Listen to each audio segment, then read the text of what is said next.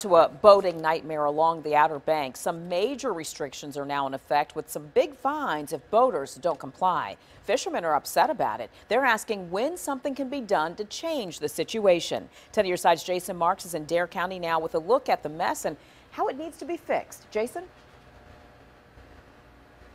Nicole, this is a big problem. It has been for years here in the Oregon Inlet. I can tell you there are a lot of fishermen right now who would love to get out there and get back to work, but they can't because they're parked here in the marina. This is the worst it's ever been, ever. In some places under the Bonner Bridge, the water's less than 4 feet deep. It's so shallow the Coast Guard decided to restrict bigger boats that want to head out to the Atlantic Ocean from going under the bridge. Public safety is our primary concern. Coast Guard officials say the move was made after one of their boats hit the bottom trying to pass under the bridge over the weekend. It's a big decision, and it's not a decision that we take lightly. The depth of the water changes depending on the way the winds are blowing, but the problem is always going to be lurking.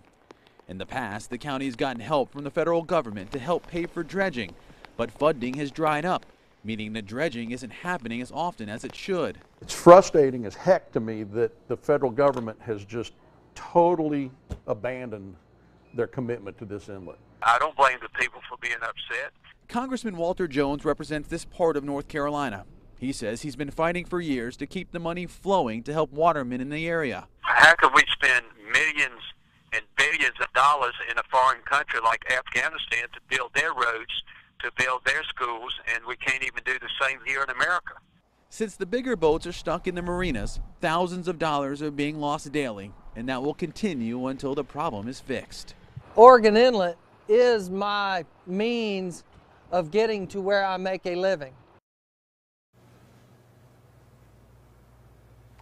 And right now they can't get to the Atlantic Ocean. That's the big problem here. They cannot go under the Bonner Bridge. I can tell you 2 dredges are headed here to the Oregon Inlet. They should be here as early as tomorrow night, and hopefully by Wednesday morning they can start working. It all depends on what the weather is going to be, but hey, it could take several weeks before the fishermen are allowed to get back out and use that Bonner Bridge. For now, that's the latest here in Manteo. Jason Marks, 10 on your side.